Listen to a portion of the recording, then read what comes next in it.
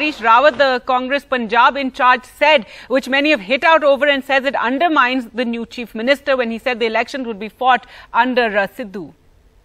ये चेहरा कौन होगा ये तय करेगी कांग्रेस प्रेसिडेंट। ये काम हमको नहीं करना होता है, लेकिन जो यहाँ के हालात है उसमें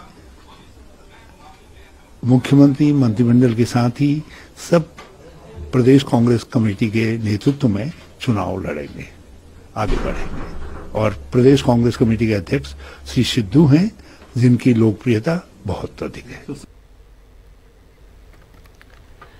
All right, and given that statement by Harish Rawat, it's already led to a controversy within the Congress, with Sunil Jakhar tweeting this morning ahead of the swearing-in, saying on the swearing-in day of Charanjit Channi as Chief Minister, Mr. Rawat's statement that elections will be fought under Sidhu is baffling. It's likely to undermine the Chief Minister's authority, but also negate the very reason of his selection for this position. Of course, the BJP also jumping in there with Amit Valvia, the IT in charge for the BJP, saying this is a huge insult to the Dalit community if Charanjit Singh Channi has been made Chief Minister, only to hold the seat for Navjot Singh Sidhu, the chosen Gandhi family loyalist. This completely undermines the Dalit empowerment narrative being peddled by the Congress. So a controversy over Mr. Harish Rawat's statements.